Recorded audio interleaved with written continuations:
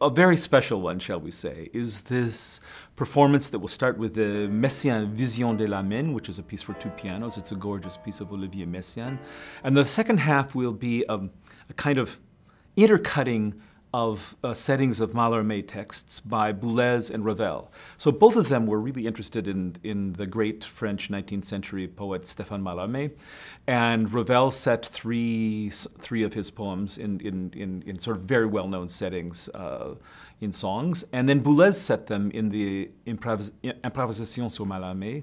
And so we'll do them. But we won't do them first Ravel and then Boulez. We're going to kind of intercut them. So we'll have Ravel and Boulez and then Ravel and Boulez and then Ravel, all referencing Mallarmé. And what I think will be fascinating, I mean, who knows, because we've never heard this, but the idea behind that is that we'll see these connections from Boulez's work, you know, in the mid to late 20th century to Ravel's sort of half-century earlier, back even to Mallarmé, another nearly half-century before that.